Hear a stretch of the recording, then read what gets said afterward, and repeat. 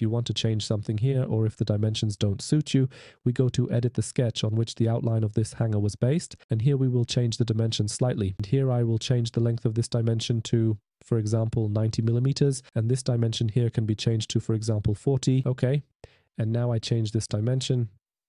I enter 40 and everything works. As you can see, even though a problem occurred, we can solve it very quickly and easily. We made changes in the sketch here.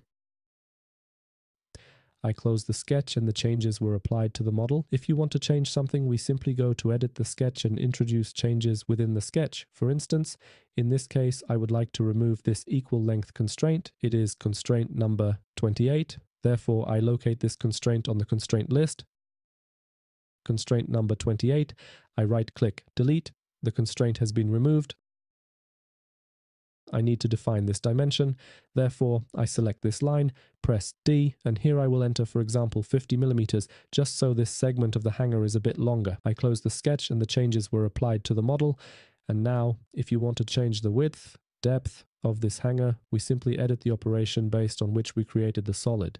We enter a new value, click OK, and the changes are applied to the model. So, as you can see, in FreeCAD, we can design these types of components very easily, and based on such a 3D model, you can prepare a program for a 3D printer.